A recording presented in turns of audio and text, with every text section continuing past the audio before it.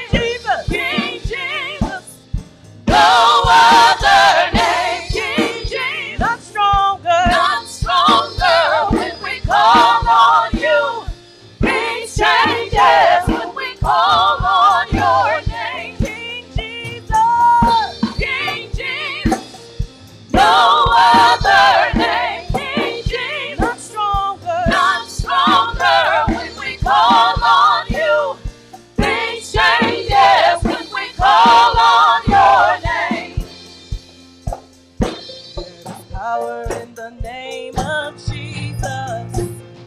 Power in your name. There is power in the name of Jesus. So much power in His name. Come on, there is power. There is power in the name of Jesus. So much power in so much name. Power in your name. Come on, there is power. There is power in the name of Jesus. So much power in your name. Power in your name. Things change when I call. Things change when I call you, Jesus. Things change when I call your name. Something happens when we call. Things change when I call you, Jesus. Things change when I call your name. I'm free when I call. I'm free when I call you, Jesus. I'm free when I call your name. There's a shifting when I'm free when I call you, Jesus. I'm free when I call your name. When I call your name. When I call your name. When I call your name. When I call your name. When I call your name. When I call your name. When I call your name. When I call your name. I feel a healing when I call. When I call your name. I feel a healing when I call. When I call your name. There's a breaking when I call. When I call your name. When I call your name. When I call your name. I get a victory when I call. When I call your name. I get a victory when I call. When I call your name. I feel a shifting when I call. When I call your name. When I call your name. When I call your name. I feel much stronger when I call. When I call your name. I feel much stronger when I call. When I call your name. I feel much stronger when I call. When I call your name. When I call your name. When I call your name. When I call your name. When I call your name. When I call your name. When I call your name. When I call your name. When I call your name. When I call your name. When I call your name. You can say, woo!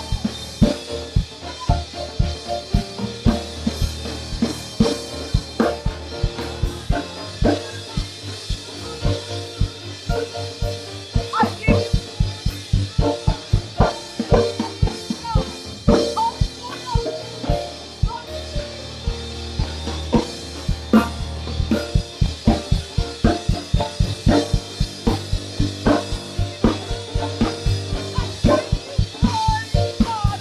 when I call your name. When I call your name. When I call your name. When I call your name. When I call your name. When I call your name. When I call your name. When I call your name. There's a victory in your name. When I call your name. There's a healing in your name. When I call your name. There's a healing in your name. When I call your name. There's a healing in your name. When I call your name. Everything has to change. Everything has to change. Everything has to change. Everything has to change. Everything has to change. Everything has to change. Everything has to change.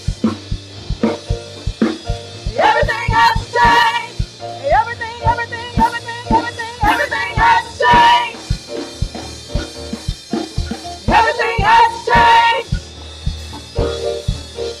Everything has to change. Everything has to change. When I call your name. When I call your name. When I call your name. When I call your name. When I call your name. When I call your name. When I call your name. When I call your name. When I call your name. When I call your name. When I call your name. When I call your name. When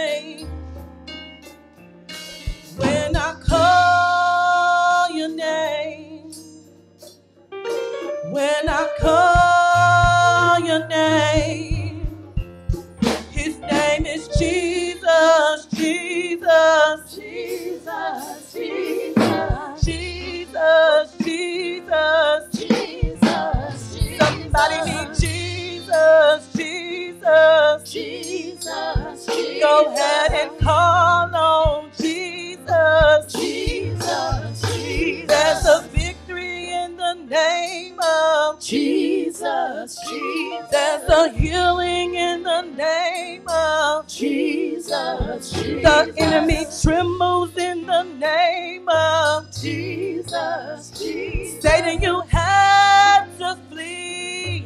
Jesus, Jesus. I feel much stronger in the name of Jesus, Jesus. I feel so wise in the name of Jesus, Jesus. I get my power in the name of Jesus, Jesus. I get a victory in the name of Jesus, Jesus. There's nobody like Jesus, Jesus, Jesus, Jesus. Nobody can hold me like Jesus, Jesus, Jesus. Nobody can love me like Jesus, Jesus, Jesus. His name is Jesus, Jesus, Jesus, Jesus, Jesus. When I call his name, Jesus, Jesus. Go ahead and call his name, Jesus, Jesus. Come on and call his name, Jesus, Jesus. His name is Jesus, Jesus, Jesus, Jesus. Come on, say Jesus, Jesus, Jesus, Jesus. Come on, say Jesus, Jesus, Jesus, Jesus. We need you, Jesus, Jesus, Jesus, Jesus. We need you, Jesus, Jesus, Jesus. Come on, call Jesus, Jesus, Jesus, Jesus. We need you, Jesus, Jesus, Jesus, Jesus. We need you, Jesus, Jesus, Jesus, Jesus. Let's all praise Jesus, Jesus, Jesus, Jesus. Nobody's like Jesus, Jesus, Jesus, Jesus. Nobody's like Jesus, Jesus, Jesus, Jesus. Nobody's like Jesus, Jesus, Jesus, Jesus. Nobody's like Jesus, Jesus, Jesus, Jesus. Come on, praise Jesus, Jesus, Jesus, Jesus. Come on, praise Jesus, Jesus, Jesus, Jesus. Come on, praise Jesus, Jesus, Jesus, Jesus. Come on, praise Jesus, Jesus, Jesus, Jesus. There's a healing in the name of Jesus, Jesus. There's a healing in the name of Jesus, Jesus. There's a victory in the name of Jesus, Jesus. The funds released on the name of Jesus, Jesus. The funds released in the name of Jesus, Jesus. The funds released in the name of Jesus, Jesus. The enemy flees in the name of Jesus, Jesus. The enemy flees in the name of Jesus, Jesus. We all need Jesus, Jesus, Jesus, Jesus. We all need Jesus, Jesus, Jesus, Jesus. We all need Jesus, Jesus, Jesus, Jesus. Come on, praise Jesus, Jesus, Jesus, Jesus. Come on, praise Jesus, Jesus, Jesus, Jesus. Come on, praise Jesus, Jesus, Jesus, Jesus. Come on, praise Jesus, Jesus, Jesus, Jesus. Come on, praise Jesus, Jesus, Jesus, Jesus. Come on, praise Jesus, Jesus, Jesus, Jesus. Come on, praise Jesus, Jesus, Jesus, Jesus. Come on, praise Jesus, Jesus, Jesus, Jesus. Come on, praise Jesus, Jesus, Jesus, Jesus. Hallelujah. Hallelujah. Hallelujah. Hallelujah. God wants your praise this morning. Hallelujah. Hallelujah. Hallelujah. Hallelujah. Can't nobody fix it but Jesus. Hallelujah. Hallelujah. Hallelujah. Hallelujah. Can't nobody heal you like Jesus. Hallelujah. Hallelujah. Pastor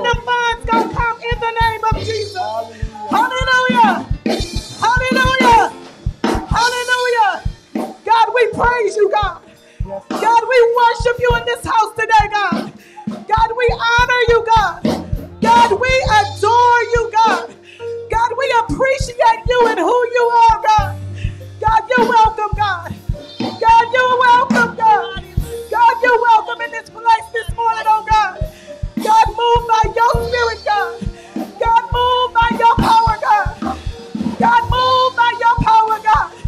God, let us do what you want us to do today in service today, God. Hallelujah, God.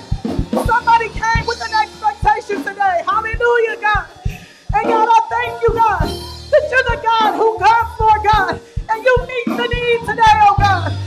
God, I put a demand on you today, God. God, I ask, God, that you meet each and every need in this house today, oh God. Hallelujah, God. Hallelujah, God. Somebody's been praying for their marriage today, oh God. God, I thank you right now, Lord God, for stepping in, Lord God, repairing and mending relationships today, oh God. Hallelujah, God. God, I thank you, God, that you're the God of comfort, God. Hallelujah, God. God, you're the God of peace, oh God. Hallelujah, God. Hallelujah, God. God, I thank you, God, that we don't have to be who we were, God, but we can be what you created us to be, oh God. Hallelujah, God. God, I thank you, God. I thank you, God, for deliverance today, oh God. Set us free, oh God. Set us free, oh God. God, break every chain right now in the name of Jesus, God. God, line it up with your will, oh God.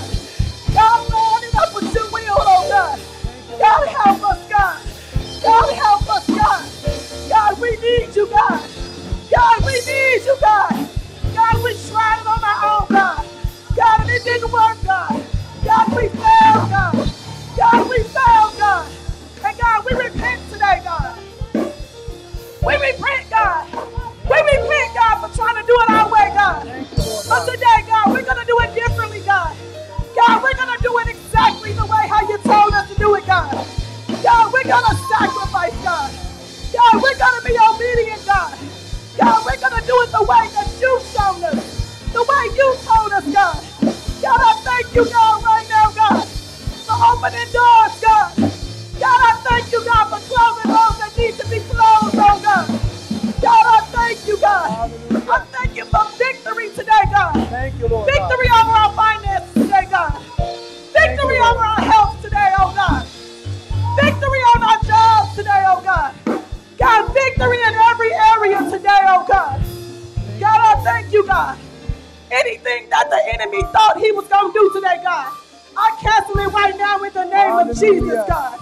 In the name of Jesus, oh God. In the name of Jesus, oh God. Hallelujah. Glory to your name, God. We bless your name. Thank you, Jesus. We glorify you. Hallelujah, God. Can we give God a hand clap of praise? Hallelujah.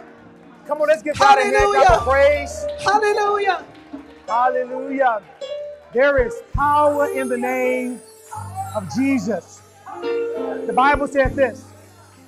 The Bible said the name of the Lord is a strong tower, and the righteous run to it, and guess what? They're safe. Does anybody have to call on the name of Jesus? You know, real quick. No, this week it's been a lot going on, running here and running there, and I kind of found myself depleted. And sometimes we have our own little pity parties. Amen. And guess what? Nothing changed. I got mad, got angry, but nothing changed. Nothing changed until I began to call on the name of Jesus. Come on now. When you call on his name, things change. Come on now. Healing, deliverance, forgiveness, strength. Hallelujah. His name is a strong tower, and we're safe when we run to it. Amen. This time I want to welcome, we won't be seated. I want to welcome all of you who are in the building on today, as well as those who are online. It is such a blessing to be in the house of the Lord one more time. As always, it is my prayer that something will be said or done during our time together that would encourage you in your faith walk. And if you don't know Jesus, it is my prayer that you will come to know him on today. How many of you got to be here on today? Tell somebody, say, neighbor, I don't know about you, but I'm glad to be in the house of the Lord one more time.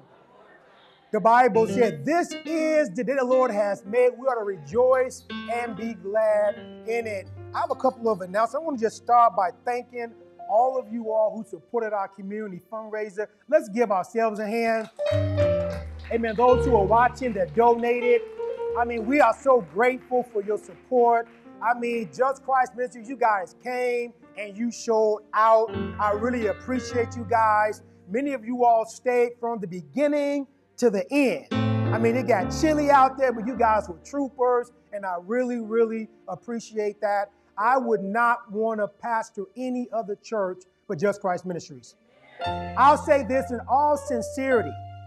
They could not pay me enough money to leave here. Come on, that says a lot about you. It says a lot about the kind of people you are, the kind of support you guys give to Vision, and I am greatly appreciated. Amen. So we thank and praise God for our security team without in full force.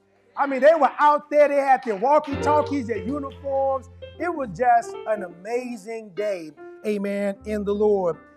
Next week, there's going to be a special on Channel 2 News. They came out last week, did a whole story about what we're doing. They did a video of the mental health facility. And so we're thanking and praising God for allowing this vision to get national spotlight. Now, I'm going to tell you how good God is.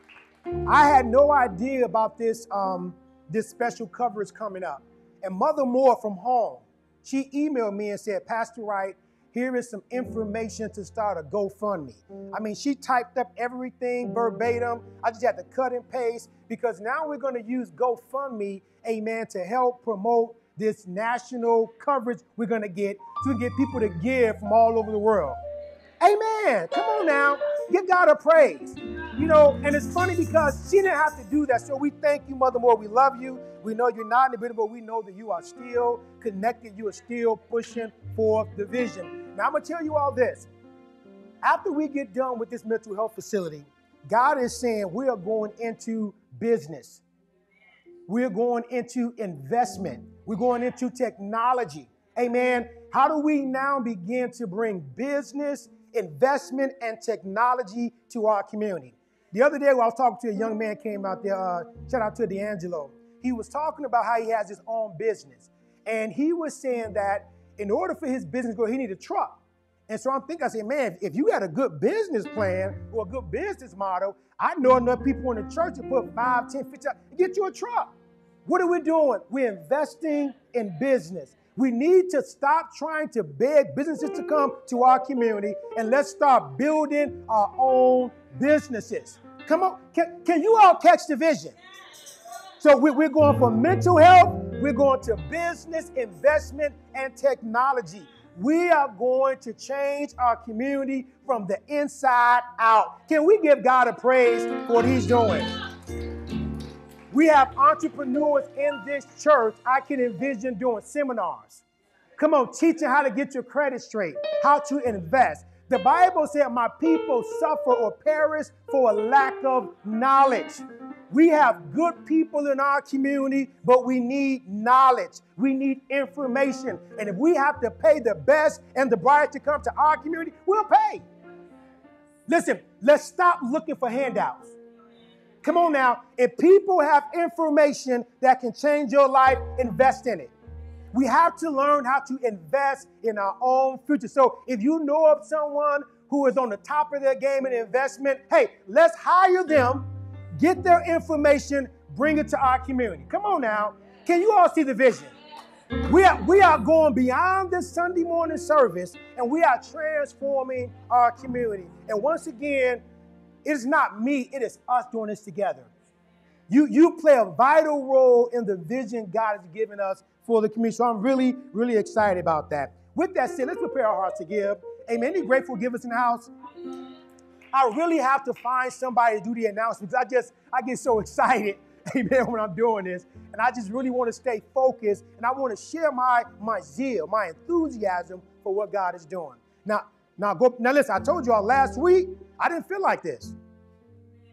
See, what they call it, ebb and flows. It's called ebb and flows of life. You're up and you're down. You're up and you're down. But I've learned that when I find myself down, when I call on Jesus, come on now, When you find yourself in the valley, don't lay there and mope and woe is me and I can't get no help and nobody. No, call Jesus. Send out an SOS in the spirit.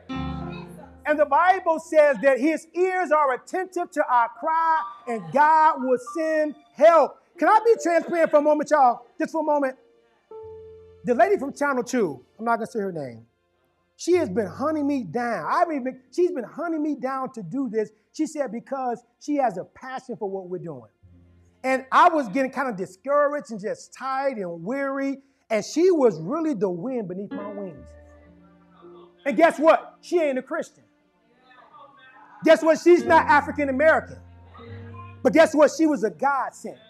Can anybody attest to the fact that when you call on Jesus, he'll send you help? In your marriage, with your kids, come on now. All you do is humble yourself and say, Jesus, I need your help.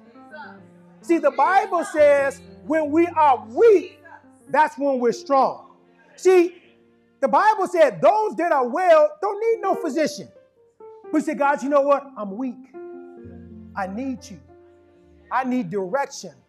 I need finances. I need a job. I need a mate. The Bible says he is a very present help in your time of trouble. Can we just call Jesus? Come on, whatever you need, come on. Jesus, we look to you, God, for you are the author and the finisher of our faith. Can we just lift our hands in God's presence for a moment? Come on now. Come on, God's Spirit is already here. Come on, he's already inhabiting our worship and our praise. Whatever you're in need of on today, just begin to call on his name. Jesus, Jesus, Jesus, Jesus, Jesus. Hallelujah. Bless your name, God. Now I want to share the practical part now. Because see, when you call on Jesus, now he has your undivided attention. Amen. Now he wants to give you revelation. Because see, just calling on Jesus is not going to change your situation. Can we make this practical? Calling on Jesus, everybody now has each other's undivided attention. Now God gives revelation. He gives insight. Amen. Amen. Hallelujah. So listen, let me move on. So we thank and praise God for the blessing of giving. Amen. If you want to give, be a blessing to our church, you can give through Cash App at $JCM Chicago. Once again, that's $JCM Chicago, or you can text to give. You can text the number 773-455-0008. Text the word give. Once again, that's 773-455-0008. Text your word give. You can also give through our Thighten app. We have tried to make this so simple for everybody to be able to give, even those who are at home. I know you're at home for whatever reason, but you are still connected to the vision. Amen. And we need your continual support. Amen. Now, those who are in the building, the top envelope, please raise your hand. The ushers will assist you. Amen. And we're going to go further into worship, and then we have a powerful word from the Lord. Amen.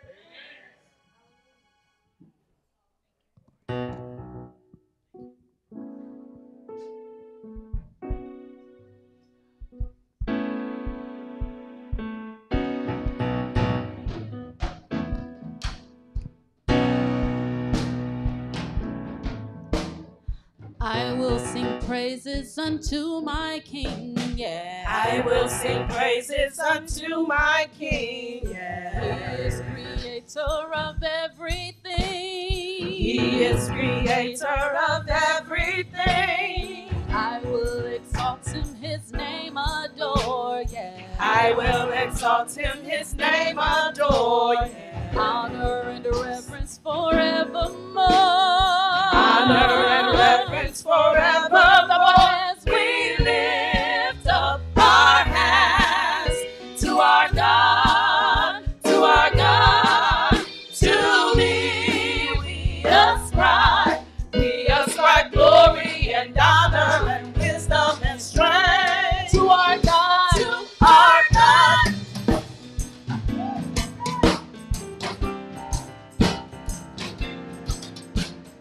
praise I will offer to glorify him. Praise I will offer to glorify him. And now declare that thy name is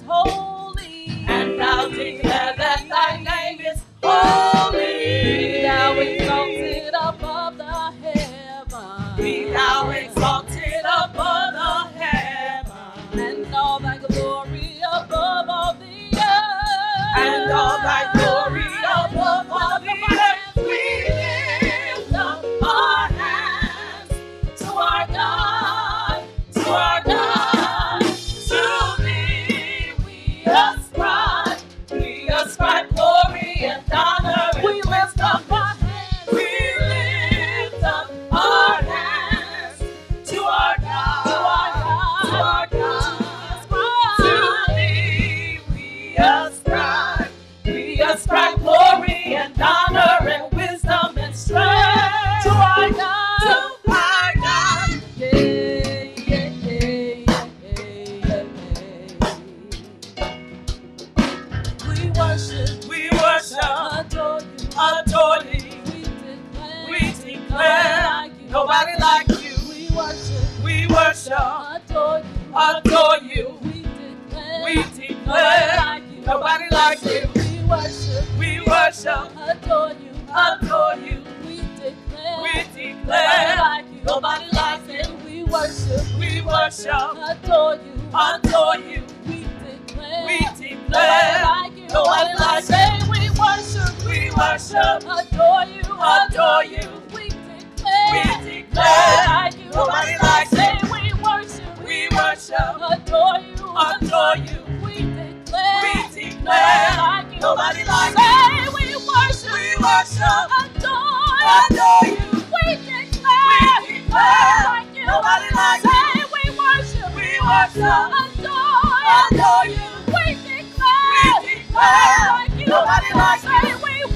We worship, adore you. We declare, nobody like you. We worship, adore you. We declare, nobody like you.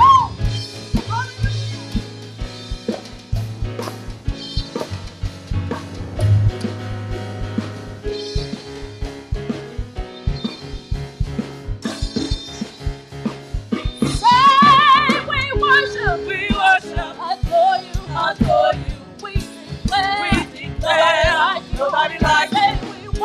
We worship, adore you. We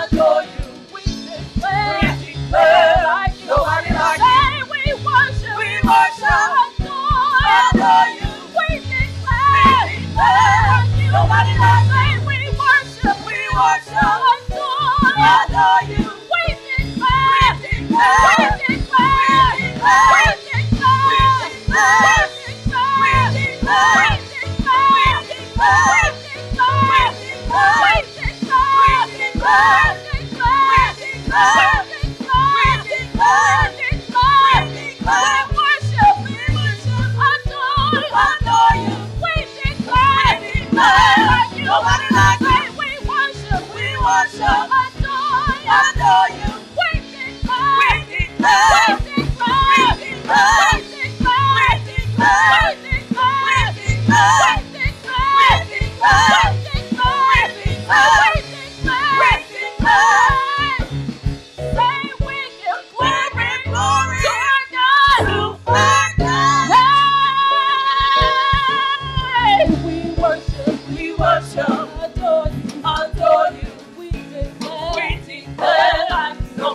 you. We worship, adore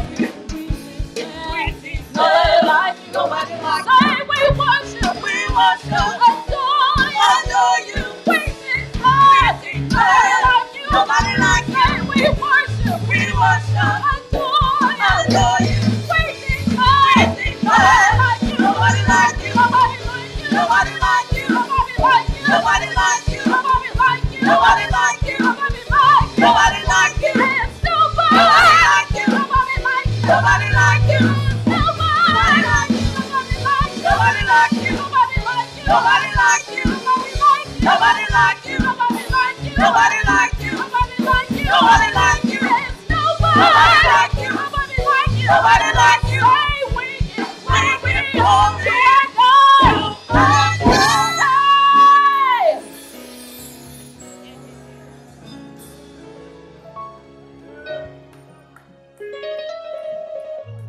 There is nobody like our God. Amen. Nobody like our God. That's why He alone is worthy of all the glory, all the honor, and all the praise. Is it anybody's testimony that God's been good to you? Come on now. I'm not saying that everything in your life was perfect. I don't think there's any such thing as a perfect life. But when you look over your life, in spite of everything you've been through, can you say that God's been good to me? Come on now, we've lost some jobs. We've lost some relationships. We've been through abuse, neglect. Come on now. In the time where people are turning their backs on God because of what they've been through, can we say no matter what, God's been good to me? Come on now. Listen, before I take anything back, I'll add more to it. God's been good to me. That's my testimony. That's your testimony. God's been good to me. Come on now. Remember that song, I Won't Complain? I've had some good days, and I've had some hills to climb. I've had some weary days and lonely nights. But when I look around and when I think things over, all of my good days, they outweigh my bad days, so I won't complain. Sometimes my clouds hang low. I can hardly see the road. I asked a question, Lord. Why so much pain? But He knows what's best for me. More than my weary eyes, they can't see. So I'll just say, thank you, Lord. Thank you, Lord. I won't complain. God's been good to me. He's been so good to me. More than this world could ever be. He's been good. He's been good. He dries my tears away. Turns my midnights into day. So I'll just say, thank you, Lord. Thank you, Lord. Thank you, Lord. I won't complain. Come on, give God a praise. Give God a praise. Amen. You may be seated in God's presence.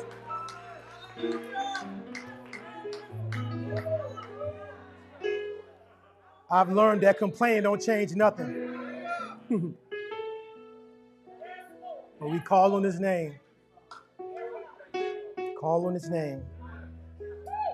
Amen. We are continuing our series for the month of October, Closing Ranks.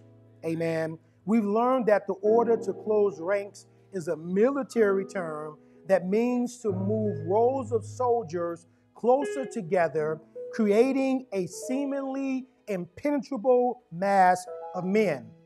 When the members of a group or organization close ranks, they are regrouping their forces, especially when it involves overlooking differences in order to face a challenge or adverse situation. It is important for us, people of God, on today to close ranks, to regroup our forces so we can face our current challenges. Can we just shout out some of the challenges that we see in our world today? Somebody help me. Tell me some of the challenges. Murder, hatred. Come on, help me. Racism, drug addiction. domestic violence, mental health. Yeah. All of these things we just named, they are issues that are facing not only our community, but they're facing us in our personal lives. All these things we're mentioning, all of us are being impacted directly or indirectly. You know, I'm even now understanding that the person during the shooting are also victims too. There is some type of deficit, whether it be spiritually, mentally, or emotionally in their life that's causing them to do that. So their need or their voice or lack in their life is causing them now to do what they do. So everything that's going on is once again affecting us directly or indirectly. So now we have to regroup. We have to change our strategies in our homes, in our business, in our church. Why? Because what used to work back in the day is not working now. How many of y'all know parenting is different now than it was 20 years ago? While we have technology, we have so much going on now that makes parenting a lot different. Even business now is a lot different than the way it used to be. A lot of the brick and mortar businesses now are going online. And so if we see the challenges that we are confronted with, if we're not willing to regroup and put our differences to the side, our personal agendas to the side, and close ranks, we're not going to be able to solve these problems. There are some parents right now who are struggling raising their kids. And guess what? Because we are in ranks, there should be somebody within your circle, somebody within the church that should be able to provide you with support. Come on now, because if you were once a struggling parent and you now got together, it's only by the grace of God. And now you owe it to somebody else to what? Pay it forward. If you were once having financial problems and God bailed you out, you now owe it to somebody to pay it forward. So now we have to really rethink this, y'all, because for a season, I don't know how, we're going to talk about the church, and even in our society, we have morphed into this individualistic mindset. Come on now, where it's about me, my, and I. My money, my job, my family, and some kind of a way the enemy has caused us to break ranks. We have become more divided and we're experiencing greater attacks. We have isolated ourselves from our village. See, everything we needed back in the day was in our village. It was in our community. It was all there. We all didn't have a lot, but together we had enough. Let me say it again. Nobody had a lot, but together we had enough. And so what we see in this pattern of separation, COVID-19 only made it worse. So now we have to regroup. We have to find ways to reconnect so we can close ranks, not only for us to get what we need, but to help other people get what they need. God has given the order for us to close ranks because just like the children of Israel, we're going to a promised land. I do not believe, I would not accept that this is the final destination for my community. I don't accept. Look, not on my watch, not while I'm living and breathing. I'm going to fight tooth and nail because this is not the vision God's given me for my community, for my family. Come on now, for our school system. So we're on our way to a promised land if you can see it. See, when he sent the spies out to spy out the land he promised, they came back with a negative report. They came back basically saying, we can't do this. Things are not going to change. The people in the land are a lot stronger. They came back with a negative report. So there's somebody I'm talking to right now. God's giving you a vision of your future, of your family, of your community, but you're allowing what you see to blind you of what you heard God say. God is saying we walk by what? And not by sight. I don't care what the people look like over there. I heard what God said. I don't care what the credit reports say. I heard what God said. So we have to realize that God has a promised land for our lives. And like the children of Israel, we have to close ranks. We have to be in orderly ranks. But guess what? There is a warfare. There are spiritual and natural powers at work that are trying to prevent us from establishing God's kingdom on the earth. I told you all before, the spirit of the Antichrist is already here. He's working in government. He's working in the schools. Any agenda that's not according to the word of God is an Antichrist agenda. And there is no in between. Either the agenda on the table for our community, for our families, either is of God or it is not. And so we have to understand as we pray thy kingdom come, thy will be done on earth as it is in heaven. Guess what? The Bible said the kingdom of heaven suffers violence.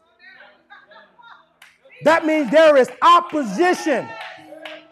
See, there is a kingdom that's opposing the kingdom of heaven.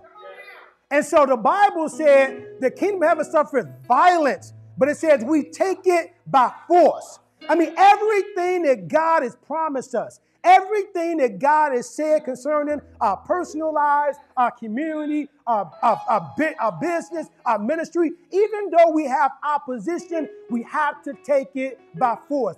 God is saying to somebody on today, stop taking no for an answer as it pertains to the promise. Stop taking no as a response when it comes to the promise. Why? Because if God said it, somehow, some way, he's going to make it happen. Come on now. Has anybody ever heard a word from God and you were confronted with opposition and you held your ground? You stayed in faith. Didn't it not happen the way God said it would? In light of everything and everybody that came against you, if you hold on to your faith, it's going to happen just the way God said it. So we have to arm ourselves. The Bible says, there's a scripture that says, teach my hands how to war. In the spirit realm, amen. And so last week we talked about closing ranks in our family. Now we're talking about closing ranks in the church. Now, I went in that order because you cannot work on the church until you first work on the family. The Bible even said if a man cannot rule his own house, he can't rule or lead in the church. So we want to make sure that we have things in order, because as we begin to close ranks in our families, that means we now have stronger church. Because it is families that make up the church. And so if you have dysfunctional families, guess what? You have a dysfunctional church. And so now that we have made up our minds to close ranks in our families, now we have to begin to close ranks in the church. Now, God wants us to understand or see ourselves as the church as being more than just a group of people that come out on a Sunday morning. Clap our hands, feel good. Ooh, pastor preach, shout and dance. No, he wants us to see who we are in the spirit, because God is doing a great move in and through the church. Let me say it again. I know we're looking for politicians and we're looking for this to happen, but God is moving through his bride. He is moving through the body, amen, called the church, that he has placed in the earth. We're going to see later on that we represent the body of Christ. Jesus Christ is no longer here. We are now his ambassadors. We are now his representation. Once again, we are the body of Christ. And no one person makes up the body of Christ. It is us collectively coming together that make up the body of Christ. Now, we have to learn, people of God, that as the church, as the bride of Christ, there is once again a warfare against the church. Y'all ain't gonna say amen in here. There's a warfare against the church. Anytime you say something that is biblical, that goes against the world's norm, be prepared for an attack. And we have, as the church, begin to water down the truth in order to appease people and their decisions. Amen. But God is saying in this end time, the church has to be the church if we're going to be effective. if we're going to be used by God. And that don't mean we're going out picking fights and nobody's our enemy. Why? Because the Bible says that they will know us not by our ability to quote scriptures. They will know us by our love. Come on, everything we do as the church has to be done in the spirit of, somebody say, love. So as the body of Christ, we have to put our differences to the side. We have to put our personal agendas aside so we can come together, so we can close ranks to achieve our common goal. And that is the Great Commission, that we will go into the world and preach the gospel. Now, preaching the gospel is not you always having a microphone. Paul talked about us being living epistles. Do you know you can live the scriptures with never having a pulpit? Can we talk on today? So our agenda is to expand God's kingdom. I told you all there are two kingdoms at work. And guess what? The Bible said God's kingdom is where? Inside of us. So we're in the earth, and our common goal is to spread the gospel. And how do we expand God's kingdom on the earth? Now, the Bible said this. It says, seek ye first the what? And his righteousness, and everything else will be added to us. As the church, we have become so distracted because instead of seeking the kingdom, we're seeking money. We're seeking, come on, a boo, a man, whatever you want to call them. We are so preoccupied with seeking everything except for the kingdom, and we wonder why things are not being added to our lives. When we put God's agenda first, everything we need, guess what? He will make sure that we have. But for too long, the church has not been as effective as it could or as it should be because we have been divided. We've been divided by denominationalism. Whether you're Baptist, Apostolic, Church of God in Christ, AME, CME, we become like a gang in the church. And we represent every Sunday. I'm Baptist. Listen, none of that stuff is in the Bible. But because of a difference of interpretation of Scripture, now I need to break away from you and start my own thing. And so people will go as far as saying, if you're not baptized a certain way, you're not saved.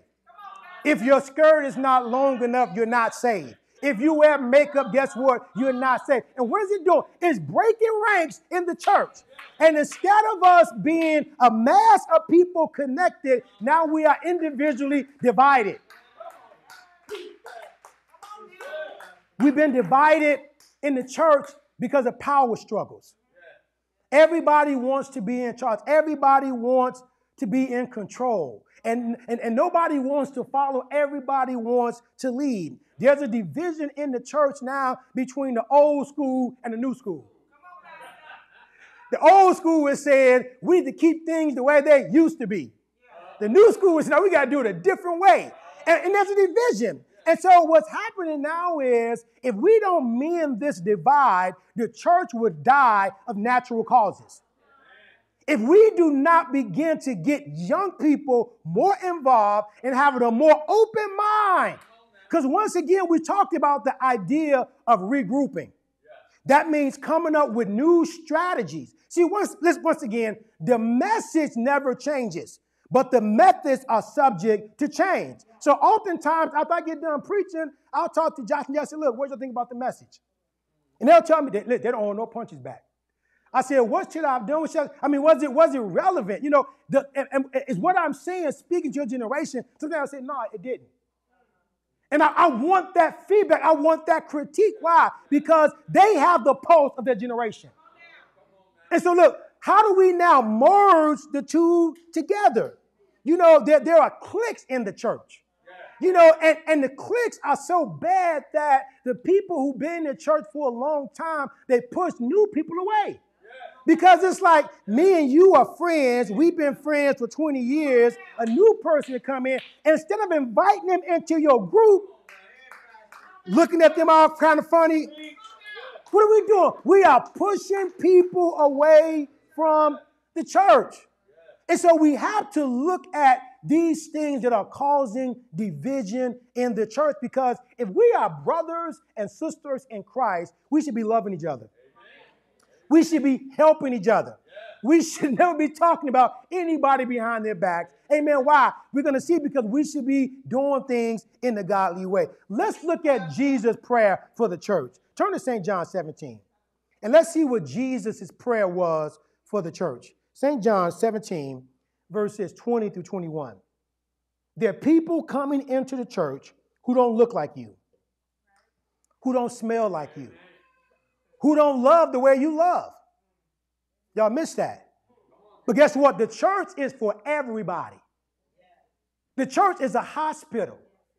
Anybody, I don't care what you're doing, how you're doing it, you are welcome into the church. I told you all, when I came to church, I was coming in off Saturday nights being drunk all night, partying and what have you, but I knew I needed to get into the house of the Lord. And I was sitting matter of fact, the ushers would tell me, you sit in the back. You know, drinking old alcohol. Amen. You, baby, come on, baby. That was nice about it. Hey, baby, come sit back here with me. I realized now what they were doing. The point is, the church should be a place where anybody can come. And just Christ, we have to do a much better job of getting our young people more involved. I am willing to fall back, because guess what? At some point, we have to pass this baton. And if we're not preparing the next generation, we're going to be in trouble. But that won't be our testimony. Look at St. John 17, 20 to 21. You got to say amen. Amen. It says, I do not pray for these alone. It is not for their sake only that I make this request, but also for all those who will ever believe and trust in me through this message. Verse 21, that they all may be one, just as you, Father, are in me, and I in you, that they also may be one in us, so that the world may believe without any doubt that you sent me. It is the unity of our faith that testifies to the world that God is real. I mean, for us, people with different backgrounds, personalities, coming together for a common cause, amen, it confounds the world. But Jesus prayed that we will what? Be one. Now, it's interesting, he did not pray for money or riches or for world peace, because Jesus knew if we became one, resources wouldn't be a problem. Jesus didn't pray for world peace because he knew if we came together as one, violence would not be a problem. So he knew the answer to all the world's problems was us coming together as one. In Oklahoma City, a group of black people became one and started a Black Wall Street. When you read about the Tower of Babel, we talk about the bad part about it, but we missed the part where he said, you know what? If I don't stop them because they are one, there will be nothing impossible for them. God, look, they were on such one accord. God, I got to stop them. They're trying to build a tower to heaven, and if I don't stop them, they may do it. There is power in unity. That is why the enemy comes against it so hard, because he knows that one could put 1,000 to flight, but two could put 10,000 to flight. He knows that two are better than one. God says one of the 7 things I hate is a person that causes discord among the brethren. So we have to make sure that we're not allowing the enemy to use us. Anybody been used by the devil? Because you was mad? Somebody pissed you off? And you in your feelings? And now you're going to say what you want to say, do what you want to do. You don't care what the Bible said. Now the enemy is using us to cause division. So I'm learning how to sit my butt down. When I'm feeling some kind of way, I get in my car, go for a drive, walk on the beach. Why? Because I don't want to do or say the wrong thing. I don't want to do that. Look at 1 Corinthians.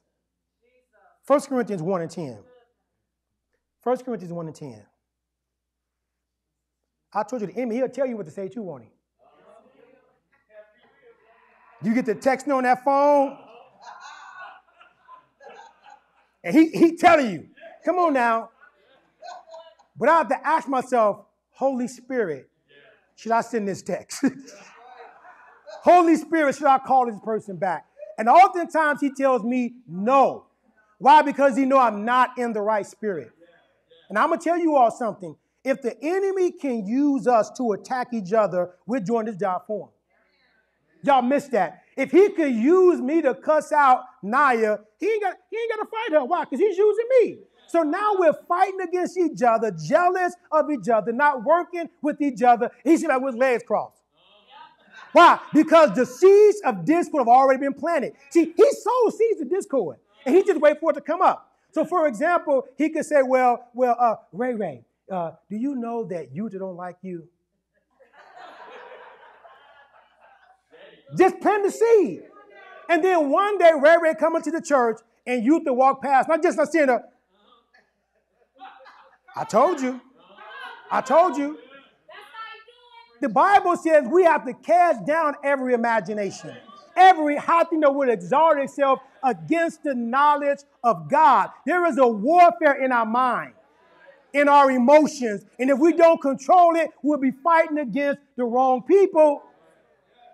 Can anybody attest there's a warfare in your emotions to have you mad, angry at people when we know the weapons of our warfare are not carnal and we don't wrestle against flesh and blood, but now we're beaming in on people? And all we're doing, the enemy's just laughing. Because he knows as long as we're divided, we can't defeat him. But if we would ever come together, if we will become one. 1 Corinthians 1 and 10. 1 Corinthians chapter 1, verse 10. It says, but I urge you, believers, by the name of our Lord who? Jesus Christ, that all of you be in full agreement in what you say. Now, how does that work? How can you get people to be in full agreement in what they say? For us, it's if we're saying what thus saith the Lord. If we're all as believers saying, okay, I know what I feel, I know what I want, this is what the word of God says. Jesus said this. He said, there's any way possible, let this cup pass from me. He said, but nevertheless, let your will be done. When we get to the point of nevertheless, let your will be done, we can now talk the same language. Why? Because we're all trying to achieve the will of God for our lives. It says, and that there be no division or fractions among you. None. Zero. Zilch. There should be no division among us. That does not mean we're not going to fall out. You can fall out and not be divided.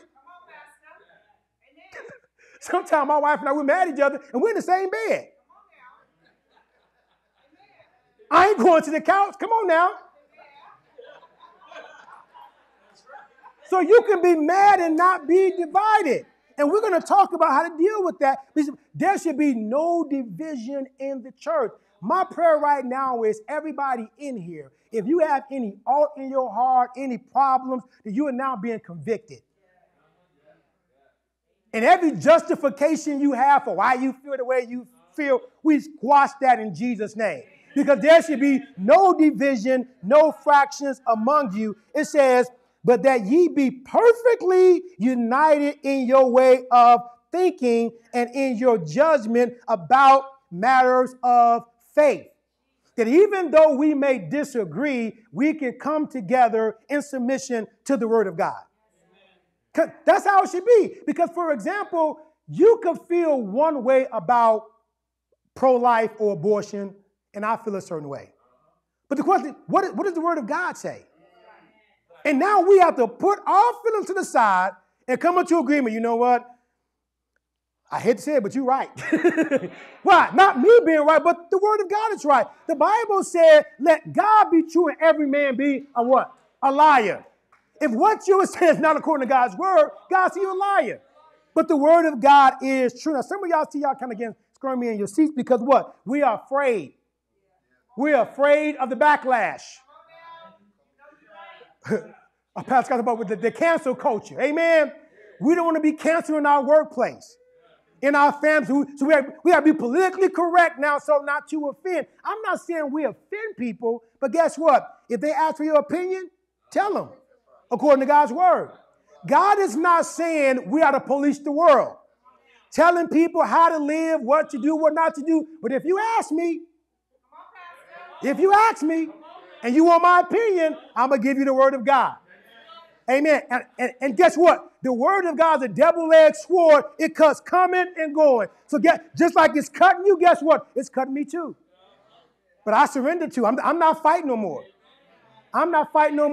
The Bible talks about looking at the word of God like a mirror. God, every day show me. Why? Because I want to change. I want to be everything that God has called me to be. Now, as a result of division in the church, once again, the church has not been as effective as it could and as it should be. In our communities right now, you have 4 or 5 churches on one block. Can we talk about this? An abandoned building, no business, rundown schools, drugs, liquor stores. But we got some churches.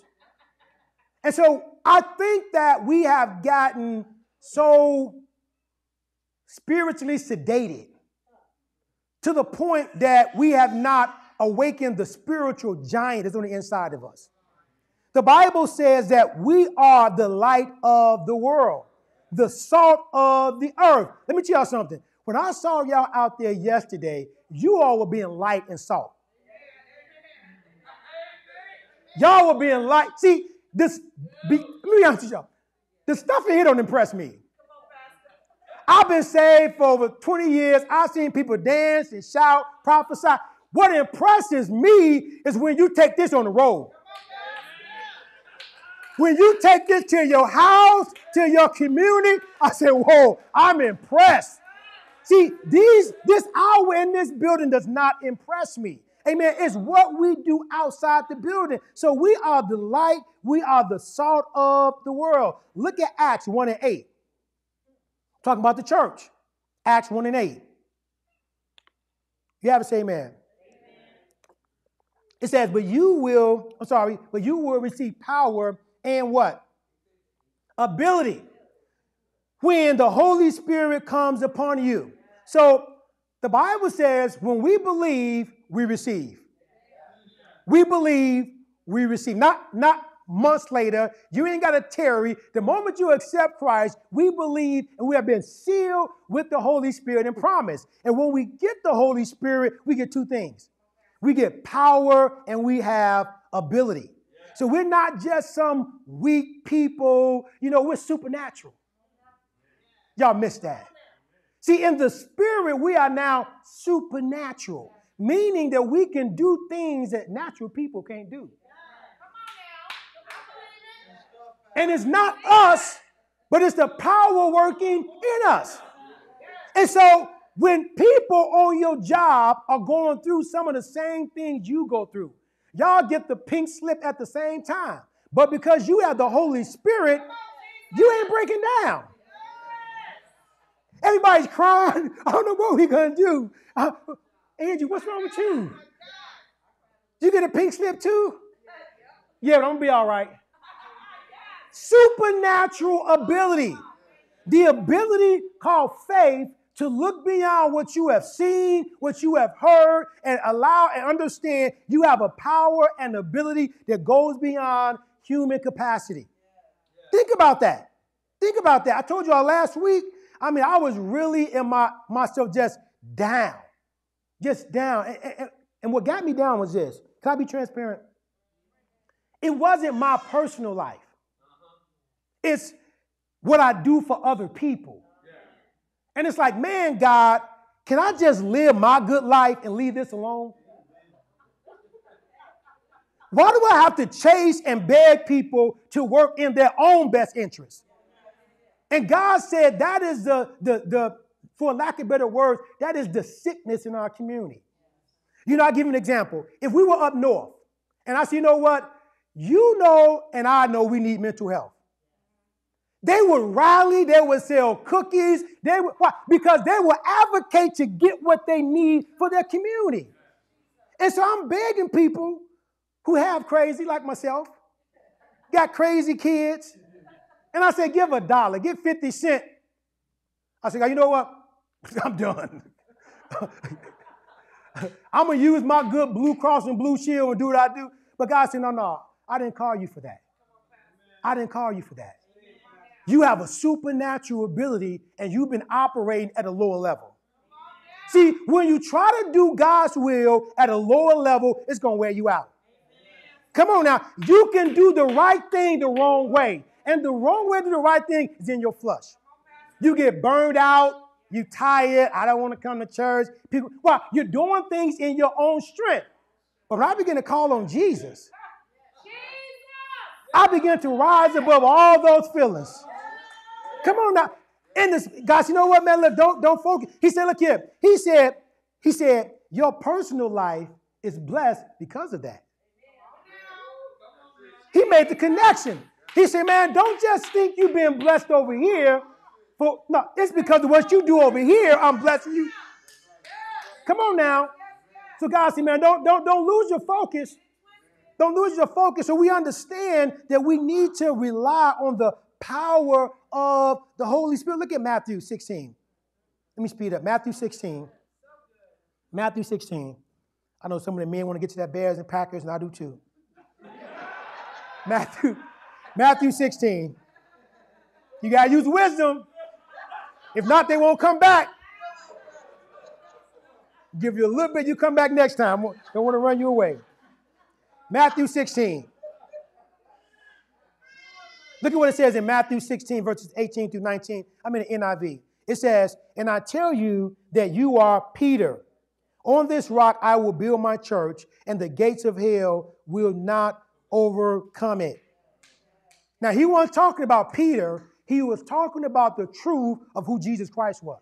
He said, upon this truth, I will build my church, and the gates of hell would not prevail against it.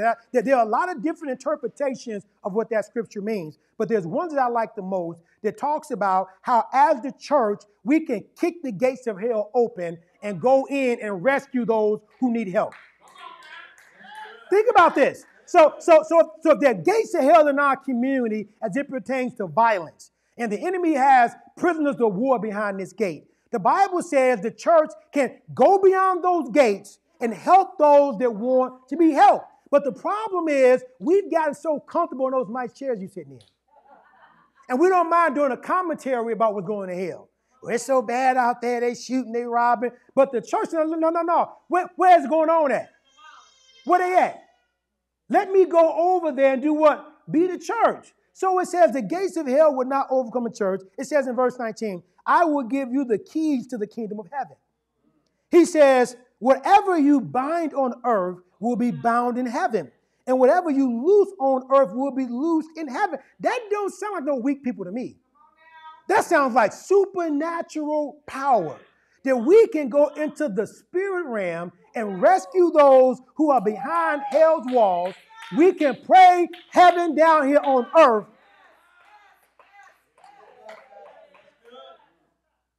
We have to understand who we are as a church. Now, in this scripture, actually, the word church was mentioned for the first time. Prior to this verse, the word church was not mentioned. Now, when this word church was introduced, it did not refer to a religion. It did not refer to a building. The word church in the Greek is pronounced ecclesia, and it means a group or a called out group. Church was never about the individual. Church was never about the personality. Church has always and always will be about the people coming together. See, if we're not coming together, guess what? There could be no church. Now, we can have religious services, a good time, but we will not experience the true power of the church unless we are able to come together. Now, once again, in any organization, family, or group, there are going to be problems. Why? Because we have imperfect people trying to what? Come together. Different personalities, different likes and dislikes. We're now trying to gel together and become one. Now, even though we know divisions are coming, we have to prepare for them. And we have to now begin to address them so we don't have to break ranks. So, for example, a situation happens. Now, instead of you and that person working it out, I'm leaving the church. I'm leaving the marriage. I'm leaving the family. Well, you're breaking ranks. If God puts you in that position, just because problems come, don't mean you run. You stand the ground and you work through the problems. Look at Galatians 6. Galatians 6. How more scriptures I got?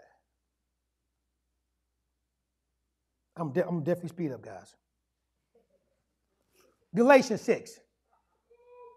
Galatians 6.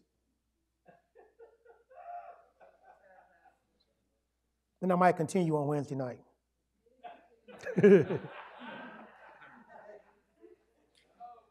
I got a video tape, so I'm good. So I'll do it for y'all benefit. Galatians 6, verses 1 through 5.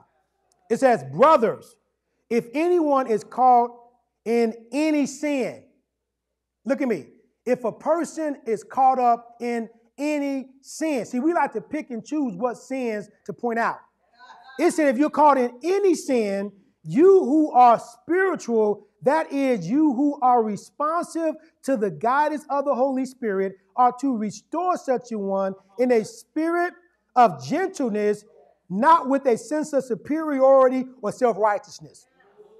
So when problems show up in the church, even though you're not the one that's wrong, the Bible says you who are spiritual, you need to go to that person in the right spirit, not superior, not self-righteous, but as a brother or a sister. For example, if John has made me mad, all right, and John is 100% wrong in my eyes, I'm filled with the Holy Spirit. It is now my responsibility as the spirit-filled person in the moment to go and try to reconcile. In the spirit of meekness, we're going to see why. It says, keeping a watchful eye on yourself so that you are not tempted as well. Why? Because today is John, but tomorrow it might be me. Y'all miss that. Because y'all saved all the time. Y'all do right all the time. See, the way you treat people when they fall may be the way they treat you when you fall. And not if you fall, but when you fall. The Bible said we all sin and fall short of the glory of God. He said, watch yourself. See, we're so busy watching people that we're not watching ourselves. Verse 2 says, carry one another's burden. And in this way, you will fulfill the requirements of the law of Christ. That is the law of Christian love. It says, if anyone thinks he is something special, when in fact he is not special except in his own eyes, he deceives himself. So when you walk around thinking you're always right, that you know it all, the Bible, you're fooling yourself. We have to humble ourselves in order to deal with situations, because guess what? We're not always right. So when you think you know it all, think you're always right, the Bible says you are fooling yourself. Verse 4 says, but each one must carefully scrutinize his own works, examining his actions, attitudes, and behavior. We need to spend more time working on ourselves than we are trying to work on other people. This is helpful in terms of how do we deal with problems. Start with yourself. See, we want to deal with problems by starting with the other person. If you change, if you stop. No. What is your contribution? If you focus on yourself and remove your contribution, that just might solve the problem. Because at the end of the day, the only person you can control is yourself. Only yourself. It says, and then you can have the personal satisfaction and inner joy of doing something commendable without comparing yourself to another. Verse 5, for every person will have to bear with patience his own burdens of faults and shortcomings for which he alone is responsible. You're not responsible for what Leah do, what Fred do. You are responsible for how you respond to what Leah did. Y'all missed that. Oh, she did what she did, and she got to account for that. But how are you going to respond to what she did? Because, see, the way you respond can either close ranks or break ranks. And I told y'all before, when you realize you're not in the right spirit, shut your mouth. Go somewhere else. Why? Because if you don't, you're going to do or say something that's going to cause a problem.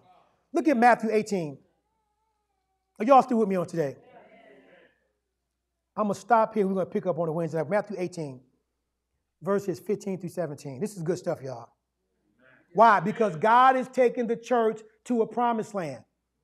God is doing something in the church, and we have to address these issues. God told me this week that we have to do more by way of prevention versus intervention. There's a difference. See, prevention, look, we're not having no problems now, y'all. But let's talk about it now. Why? Because we know based on where we're going, the warfare is coming. So let's prepare for the warfare. Let's not get over there in the wilderness and all hell break loose. We're like, where'd that come from? That's called intervention. We're going to wait for something to happen. No, let's respond now. Let's get prepared. See, when you know where you're going, you can best prepare. If Rakia knows she's going to Florida, she knows how to pack. Versus going to Denver, because she knows where she's going. And so because we know where we're going as a church, we have to now begin to talk about these things so they don't rear up in the future. Amen. Because I don't know about y'all, I don't have 40 years to wander in the wilderness. I want to get there in 40 days. Amen. It says, Matthew 18, it says, if your brother sins, it says, go and show him his faults. How? Not on social media. See, we are good for putting stuff on social. We think we're talking in code. But the person you talking to, you're talking about them. We say stuff like, I hate when people borrow your stuff and don't give it back. People are like, who are you talking to? How does this apply to me? But your friend, they know you're talking about them.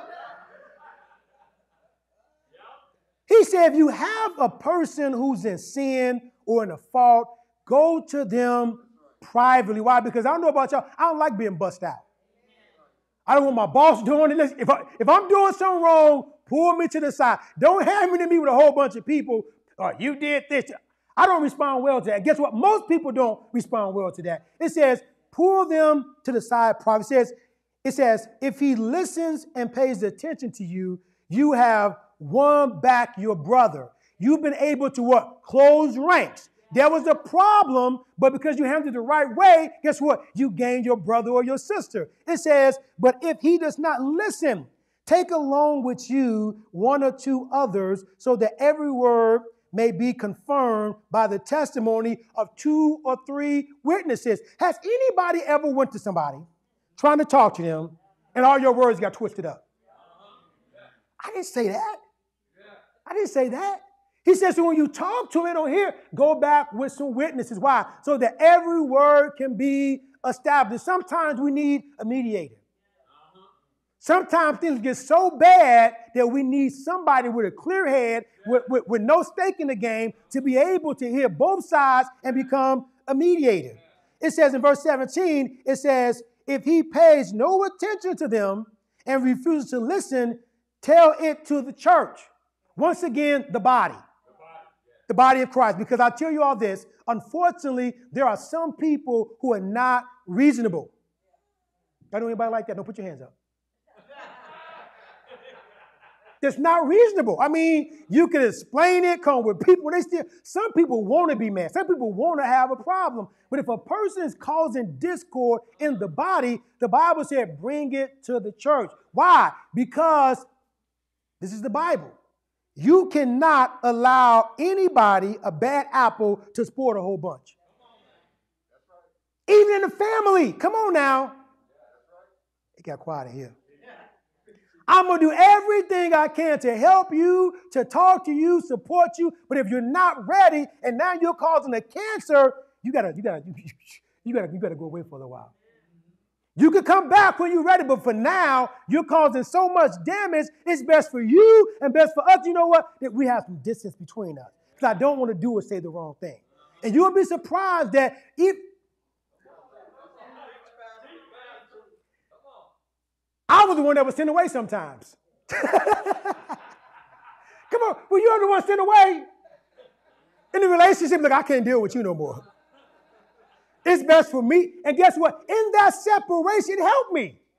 I grew. So sometimes we're enabling people in their mess by not checking them on it. Y'all miss that. So it's like, hey, look, in love, what you're doing ain't right.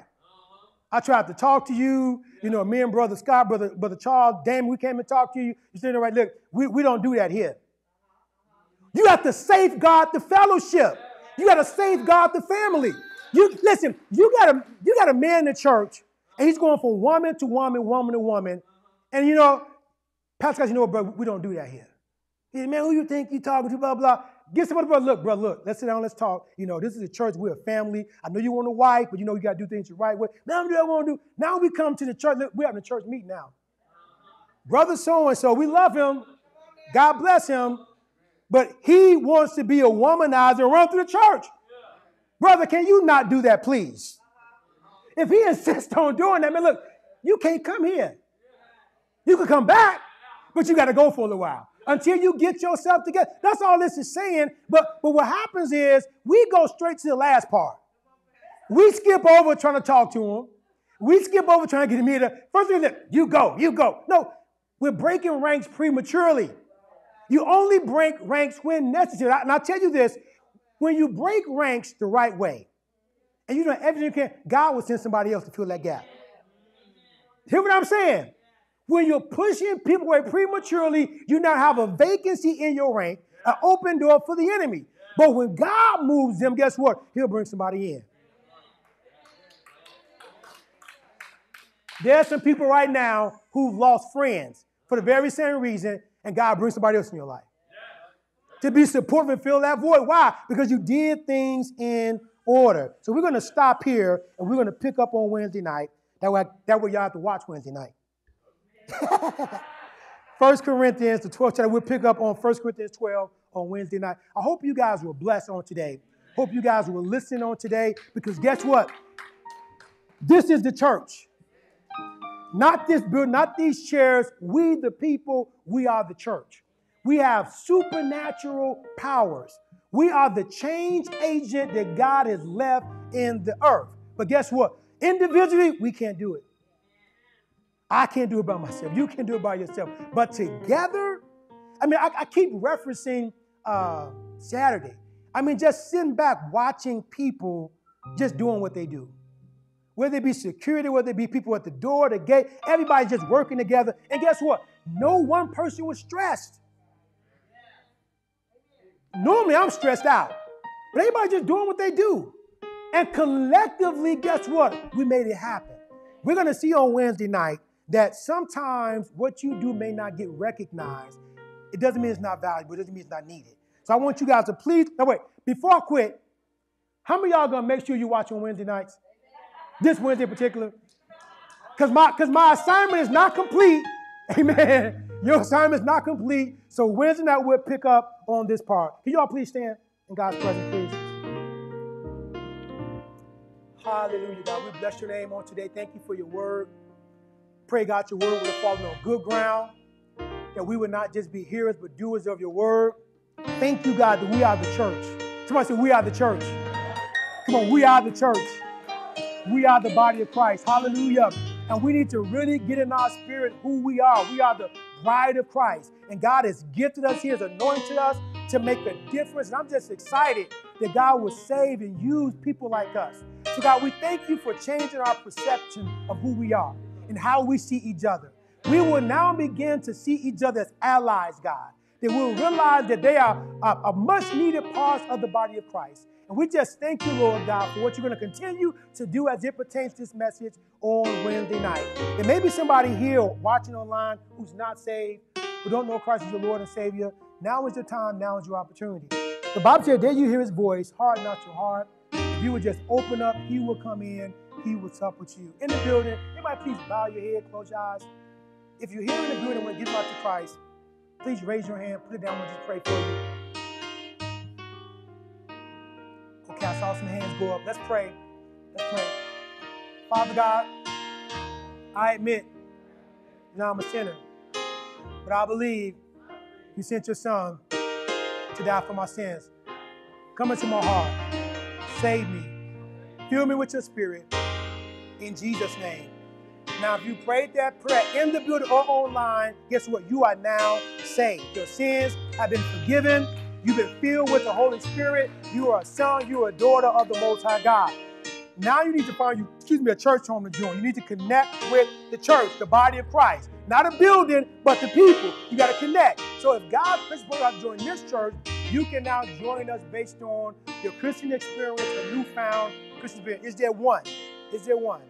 If you're online watching, you can join online by texting the number 773-455-0008. Text the word join. Once again, that's 773-455-0008. Text the word join. If you just want prayer, you can text that same number and type in the word prayer. Amen. If there is none to say amen, I see Naya grabbing a purse. That's my cue. Amen. Father God, we thank you for our eyes have seen, our ears have heard, our hearts have felt. As we leave this place, God, we will not leave your presence. Go with us, stand by us. Keep us covered with your blood. Until we meet again, all God's people say amen, amen, amen. Husband, tell me love him. Jesus loves them too.